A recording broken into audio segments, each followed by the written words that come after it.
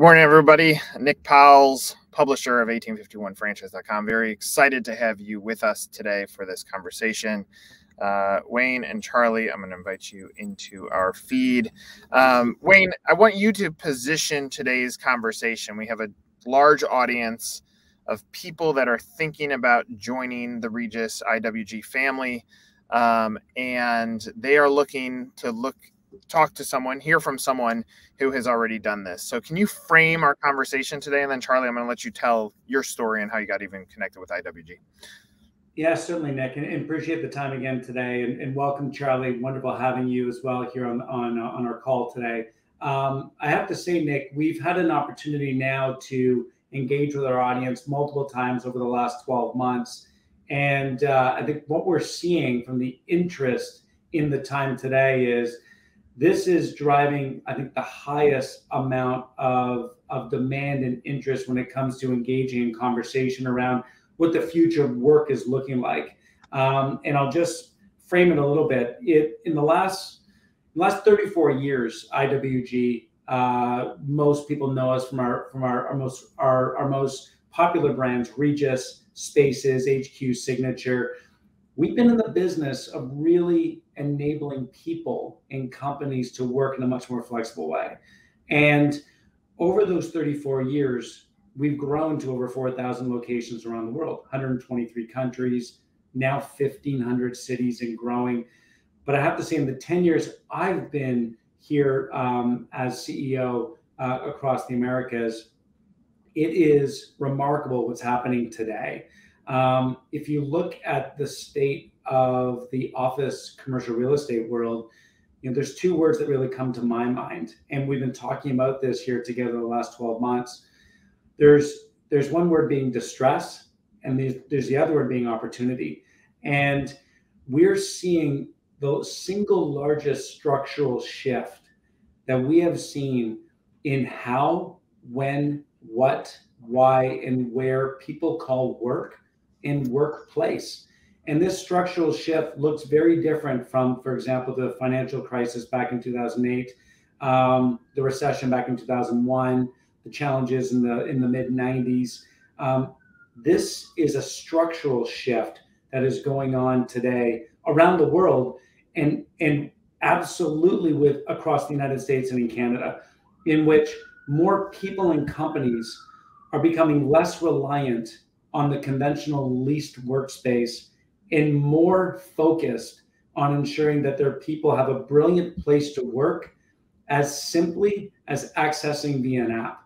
And the biggest thing we're seeing today, one of the biggest reasons that's standing out over the last 12 months is the ability to live and have a better life by eradicating this idea known as the commute.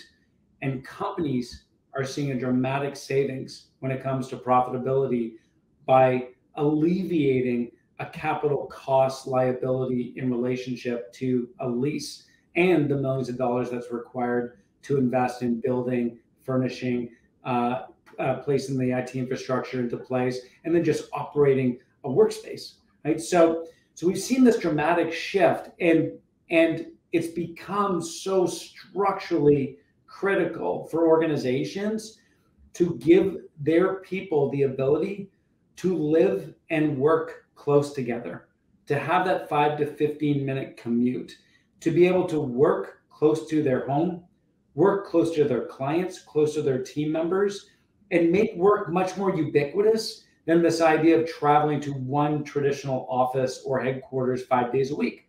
That's shifting today, and that will be a fundamental shift for the future because of how technology gives us the ability to be more untethered and how companies are becoming more geographically distributed with their teams than ever before.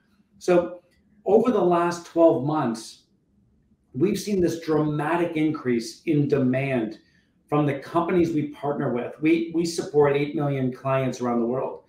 And the large percentage of those clients continue to move more of their workspace needs to Regus, Spaces, HQ, and Signature than ever before. And we're seeing a higher demand, a 40% lift in demand from companies and people looking for flexibility in their workspace needs. And what that's doing is it's creating this notion and idea of where workspace needs to be. And I'm really excited to have a chance to partner with Charlie today, because Charlie is one of 500 partners that in the last 12 months have partnered together with IWG to bring a Regus, an HQ, a Spaces, or a signature workspace into their buildings. And it looks differently than in terms of the construct of that agreement than what's taken place in years past. It's actually creating hospitality in space that is, for example, Charlie's investment, right? And driving revenue and monetization and ultimately premiums into that building by providing people what they need, which is, frankly, access to space in a very, very different, more fluid way than ever before. So we've seen in a short period of time that growth accelerate.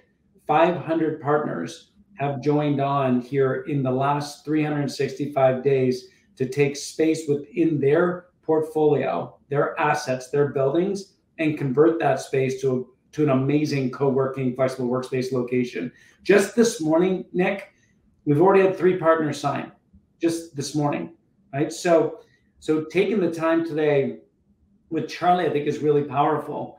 We've been working towards this for a year, actually, having this opportunity, and to hear from a peer, a cohort, an investor, somebody who owns real estate and has to make that decision in the face of how things are changing so dramatically, to convert and understand how to drive a great return on investment in their building. So I'm thrilled to take that time with Charlie. And it's interesting to see how the state of real estate continues to shift. And I'll leave with you one last piece. At the beginning of 2022, analysts predicted that vacancy rates in the US would be roughly around 11%, so double digits. And it would grow to about 13%. And it could stabilize at 13 to 13.5% over the next few years. What's interesting is you fast forward here, we just closed out April, vacancy rates across the United States is at a record 16.5% in commercial office real estate. And that doesn't include shadow vacancy. What shadow vacancy is space that's under current lease agreement that's just sitting unused, because companies have shifted away from using space in a very structured way. And they've adopted flexible working arrangements for their teams, whether it's coming into an office 3 days a week and working somewhere other than office 2 days a week, right through to many organizations just being completely progressive, saying, look, we're working in a flexible way. You work from where you can best achieve the goals set forth for you within our organization. And let's come together in our space when it makes sense, when it's of value. So vacancy rates structurally are on the rise. 16.5% across the United States is record levels of real estate vacancy within the office sector. And that number is growing because the shadow vacancy is growing.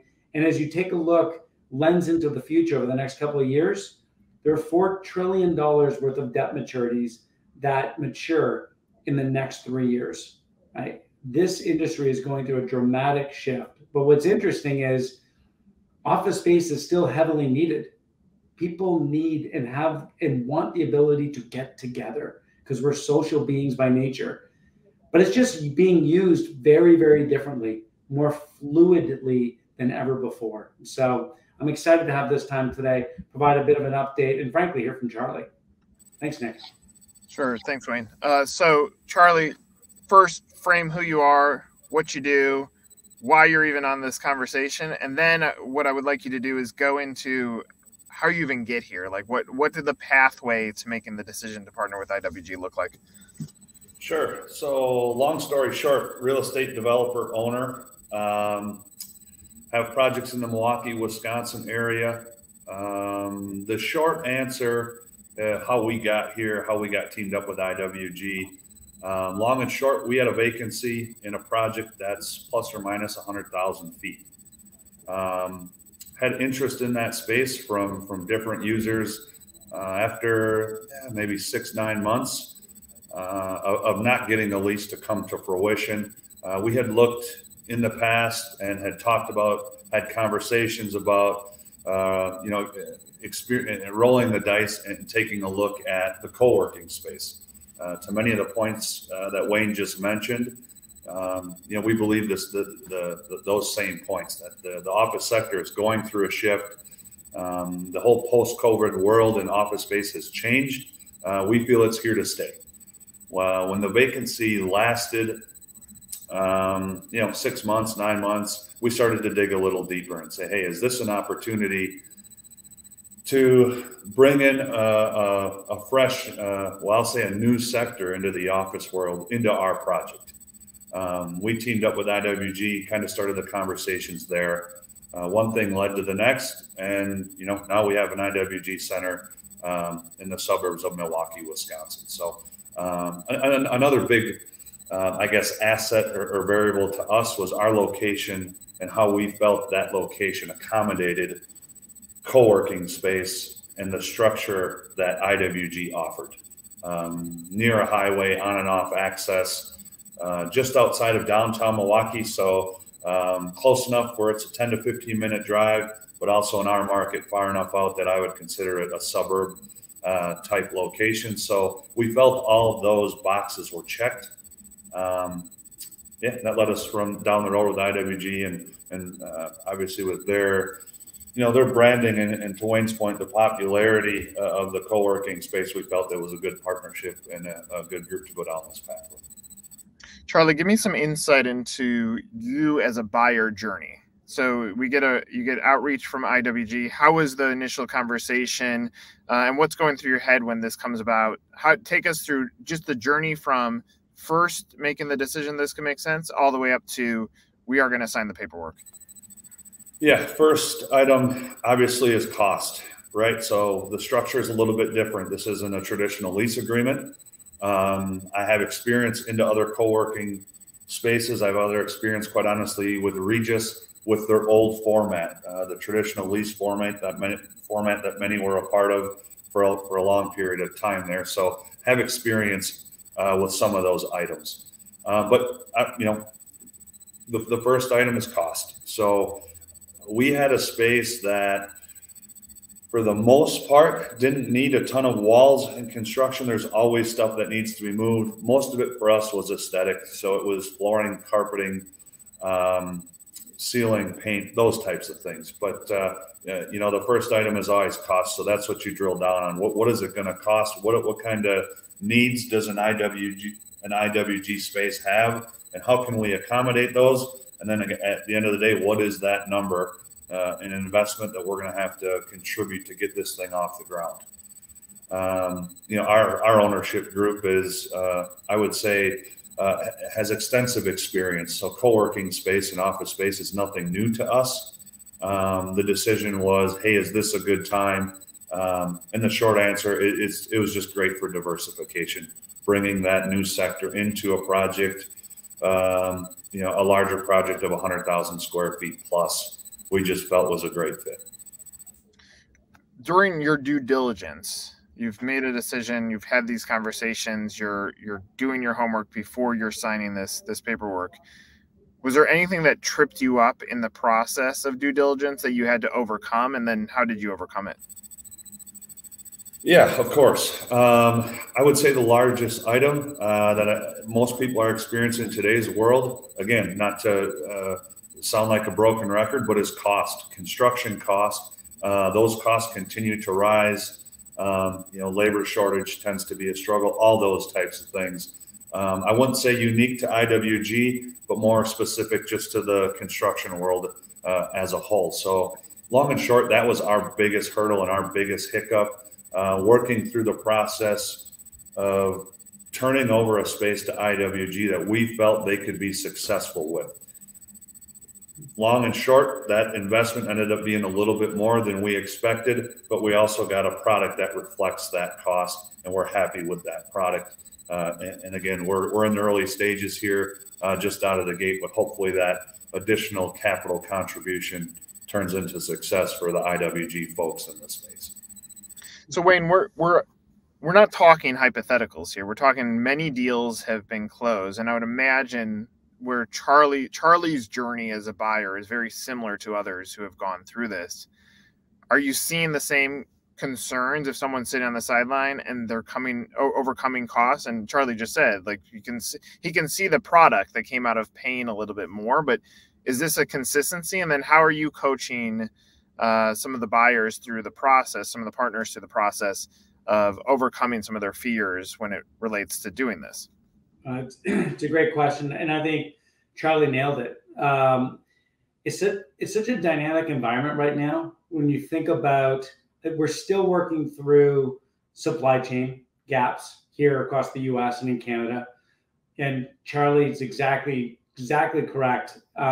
Labor is still shortage, and what's interesting is we work very closely with each partner, like Charlie, to lay out the construction cost model, to take a look at what the current state condition is of the space. It could be shell space. It could be space that, to Charlie's point, his space needed some more aesthetic, and then just the finishing touches to really convert that to a true operating co-working flexible workspace location. Because if you think flexible workspace is interesting, it's more than just demising walls and having tenants take on smaller space. It's true hospitality, right? When they walk in, they're engaging with a team member who's there to support both them, their team members, and their clients, right? So they're really concierges, both for the center as well as for the local community that they serve. So we work closely around the construction model.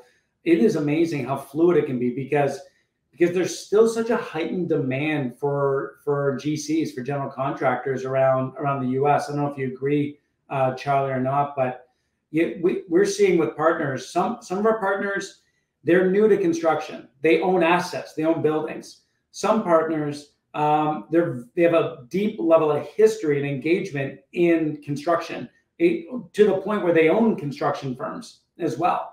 But they're still engaging subs. They may actually engage a PM or a GC as well. So it's really dynamic. Like, what we're finding is the costs move on an ongoing basis. So what we've been doing is a few things to try to address it.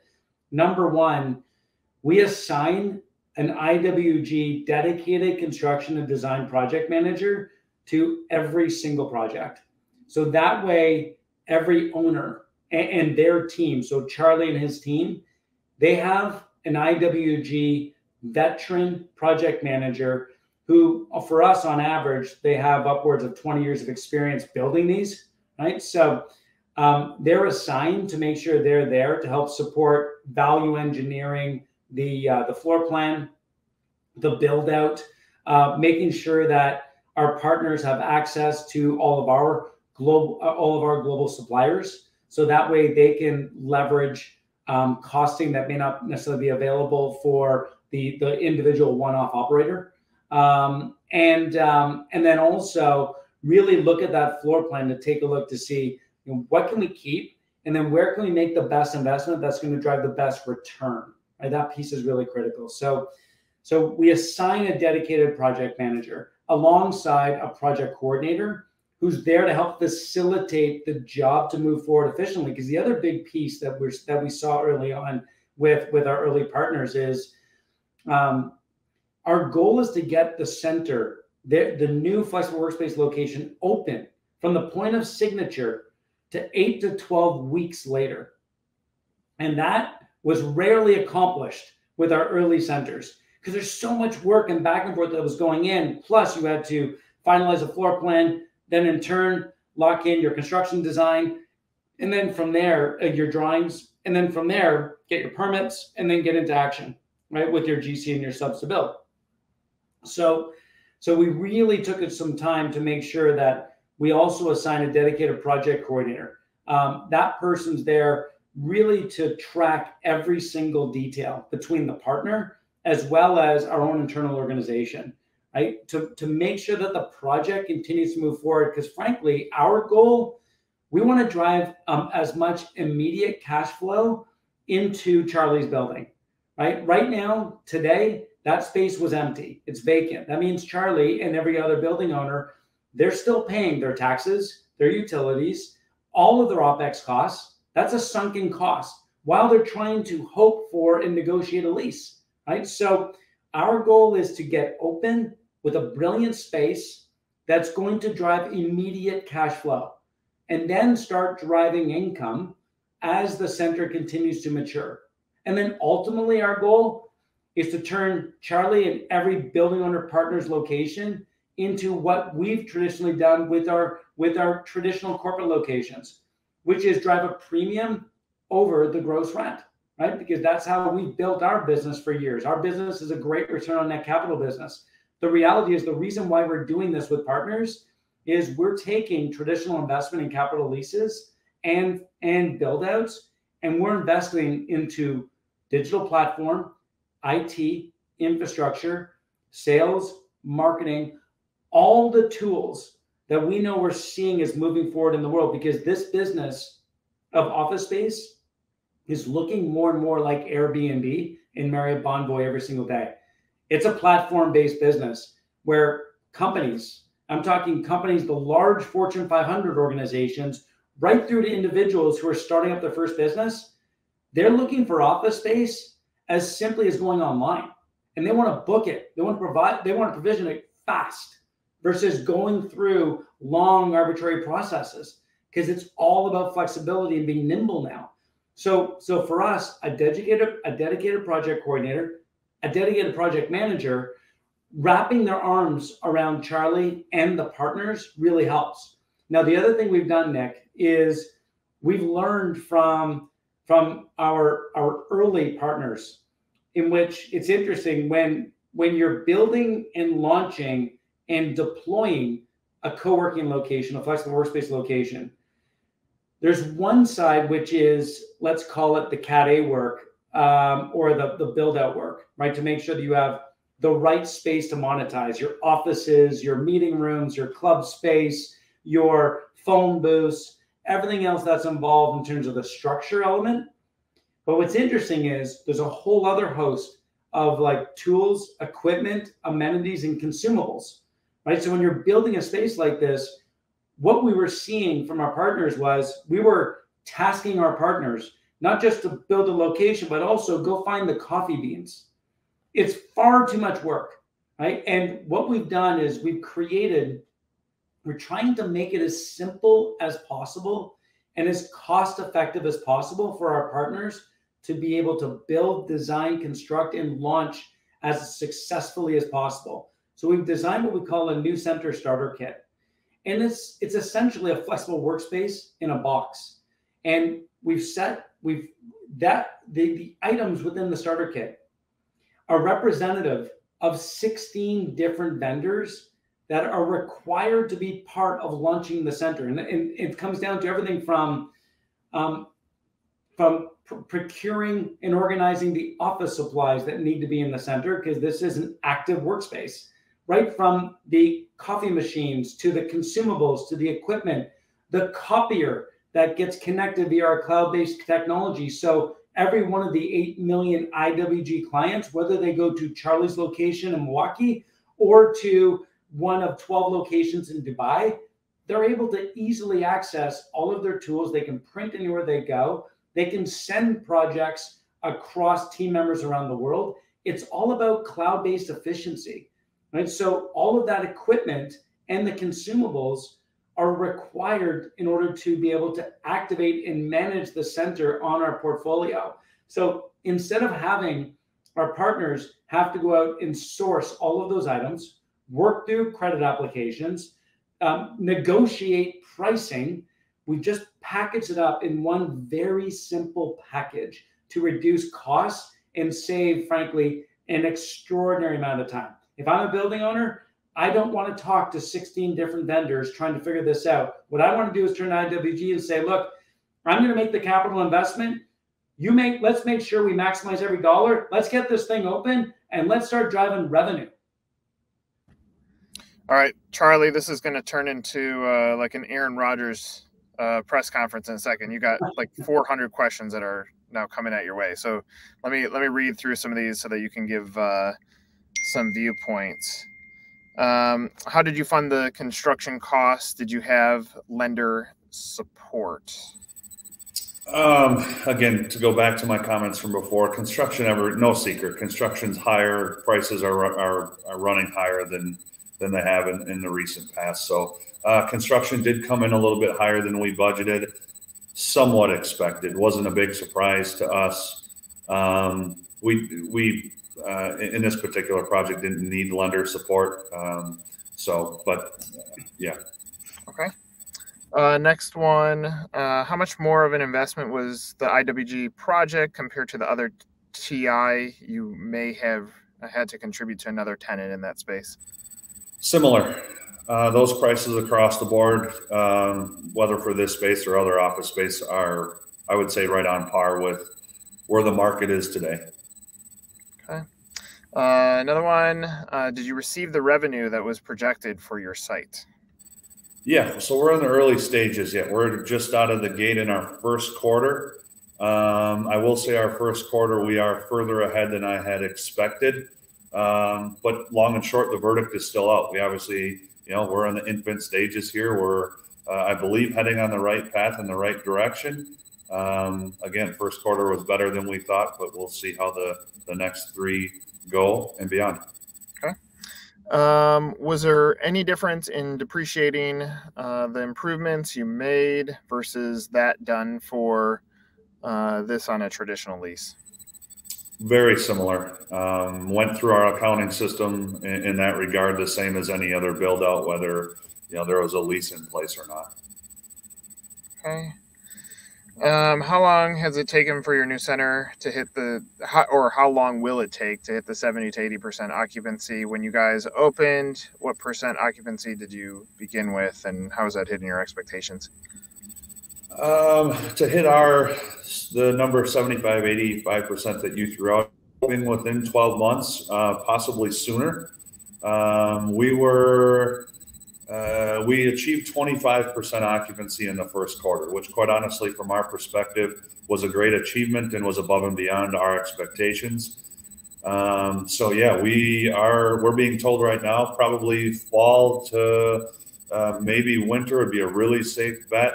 And I can tell you, if we hit those numbers in that time frame, it'll be a success to us. Okay, I mean, based on what I'm hearing from you, this is hitting or surpassing your expectations from when you were going through the sales process. And from a structural standpoint, now that you're in this, if you reflect backwards, if you backcast, is there anything you wish you would have known in the process that could be influential to someone who may be watching this? Yeah, pre-construction. There are things that you add along the way to, add amenities or better finishes or, things along those lines to just add that finishing touch to the suite. But again, this isn't necessarily specific to IWG. It's just the construction process as a whole. Just pre-construction, maybe having a better idea of, hey, here's what we're going to do, and here's the plan. And we felt we did a good job of that. But again, some of this was our decision to go above and beyond to give the IWG platform and their folks an opportunity to be successful. So the additional investment, in our opinion, was well spent. But it's just going through that pre-construction process and everybody, whether it's an IWG project or any other construction project, these are just some of the pains that the market bears, due to the current environment. But just pre-construction would be my only comment. Do you wish you would have known about this earlier? I mean, obviously it hits you during a time where it's right on par with what you're looking for, but now that you've been in it, is this something that should have hit you or you should have been aware of earlier than now? To Wayne's comments, we have experience in it. It wasn't a newsflash to us. We have build-outs going at all times.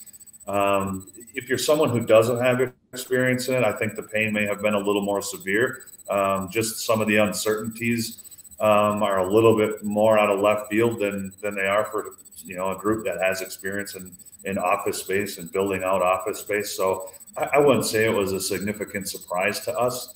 it's just one of those ways for us to complain about the current state of the market where we're in construction costs. So all in all, it's been pretty smooth and pretty successful. But again, we're in the business, so it wasn't news to us.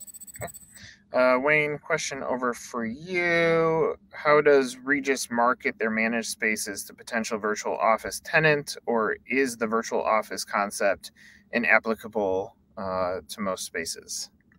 It's critical actually to all spaces.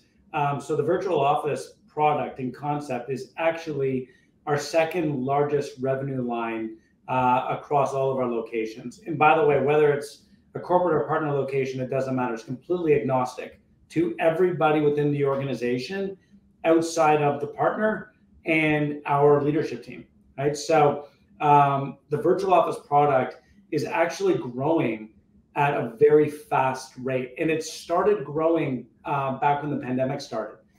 We saw obviously demand for office drop because people were working from home at that time, primarily because of all the reasons why we know. Virtual office had been growing to offset it. And we thought that virtual office would start to slow down as the pandemic subsided.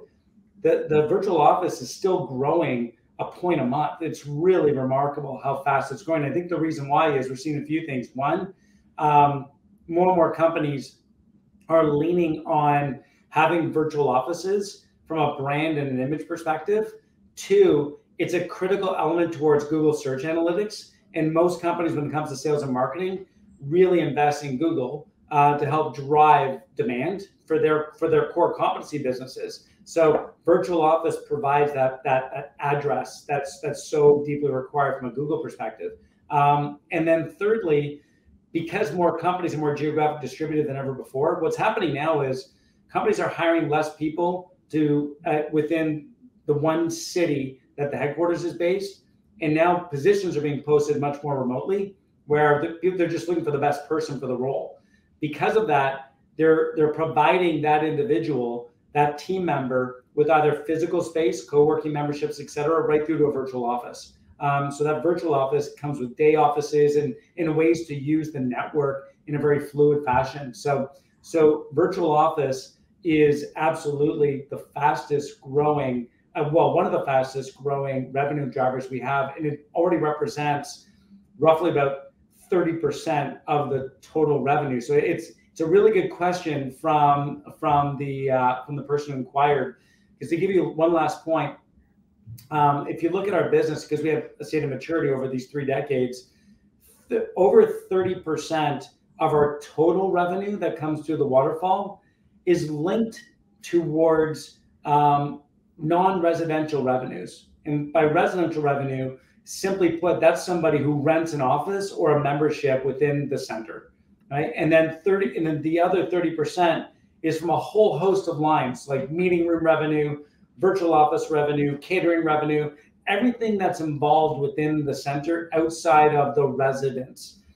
Virtual office is the biggest driver of that.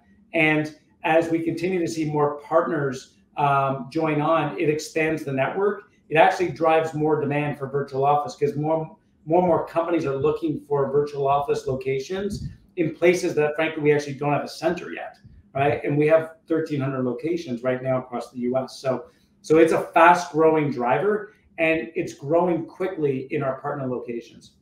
Okay, Wayne, another question for you. Does IWG provide specific local market analysis information to prospective owners prior to the engagement? Yeah, it's a really interesting question. So we do 2 things. One, we're actually working right now with a company to try to provide more targeted analytics within the very specific neighborhood or market or city. And that comes in the form of demographics and firmographics, just to help probably pinpoint a little more around demand. Because I think a lot of partners are usually asking the question, why do you think my building is going to be successful? And we get it. This is an investment. So that's one. So we are working with a company right now coming up with, I think, better logic to provide it. Secondly, we do have demand details of inquiries that come in. So to give you an idea, we receive 1.4 million inquiries a year globally and that's just people, companies and organizations, and actually direct end users who are reaching out to us explicitly looking for space. That number has gone up from 1 million a year pre-pandemic. So it's a 40% increase. That is geo-targeted right down to the very city where that request is being made. And we can provide that type of data to potential partners to give them an idea. But I'm going to add one last piece, and I mean this sincerely. This is an industry that is slated to become 30% of commercial real estate portfolios by 2030. Today, it's less than 4%. And the demand is not hyper concentrated in places like downtown San Francisco and Manhattan or the traditional central business districts. It's actually remarkably spread out across cities, towns, neighborhoods, suburbs. If we look at our current network portfolio, we operate in essentially every major financial district in North America. But the reality is, the large percentage of our locations are in suburbs and tertiary markets, because people want workspace where they live. And so we can provide some data, but what's interesting is, frankly, the industry is growing so quickly, we can't keep up with the demand, right? Which is why we've been incorporating this new strategy. Charlie, what does your IWG future look like? Where are you going to go with this? Obviously, you're in building ownership, construction. Like, where do you see this going in the future? Is this an expanding relationship? Yeah, I mean, for us, like I said, we're in the infant stages, but we're in plus or minus 12,000 feet. We feel very good on that size space and what we came to market with out of the gate. We do have adjacent space that I wouldn't necessarily say is teed up for expansion, but is in our plan where if success is achieved, we will have it as an option to expand this space. To Wayne's point, again, we think our ownership group thinks that co-working space is here to stay. It's a subsector of the office market that's going to be here. It's not going anywhere. We can see the growth, and we have data in other projects and other markets that prove that and kind of prove that model. So yeah, I think again, if the proof is in the pudding, if the data is there, to expand for us would be a pretty easy decision. Okay, great, love it. And Wayne, take us home with this one. Just tell us, the audience that's watching this, what should they be thinking about next? Obviously, you led off by saying 500 deals executed. It is coming. What should this audience be thinking about if you want to give them a takeaway message? Look across your portfolio, see what it looks like for the next couple of years, and ask yourself, how are you starting to shift your space based on the demand that's coming in? What I hear from partners every day is they're seeing an accelerated number of requests coming in for small space. They're seeing direct requests coming in for co-working space because of flexibility. And look pragmatically at your portfolio, because this industry, this sector is changing so dramatically. And it doesn't need to be polarizing. It doesn't need to be 1% to 100%. Frankly, look at 10% of your portfolio and ask yourself, do we take 10%? And do we attempt and try to activate our building, right? Because this is beyond just looking at a lease or not a lease. It's actually activating the building, driving vibrancy and engagement, and most critically, return on investment, right? It's cash flow. And it's return. Take a subset of it, take 10%, and let's try it together. Let us prove why what we've been doing for 35 years works from a great return on net capital perspective. And I was thinking about this morning. At some point, investors had looked and said, I think there are too many McDonald's. Yeah, and the interesting thing is, looking back, I'm sure people would regret that decision of not making the investment. This is an industry and a sector that, although we've been in it for 35 years, and we're essentially almost the grandparents of this industry, yet we have a diversified brand portfolio. This is an industry that's in literally the bottom of the first inning. And if you look at this movement from 3% to 30% of commercial real estate moving towards portfolios, towards flexibility, this is absolutely happening. And now is the time to really take that step within the portfolio and start to engage together with IWG. Let us turn that space into something that's brilliant and drive return on investment. There you have it, guys. Great conversation, very active audience. More to follow for Charlie and Wayne. I'm Nick Powles. Thanks for spending some time with us learning more about IWG and obviously Charlie's journey to joining the business. Thank you, guys.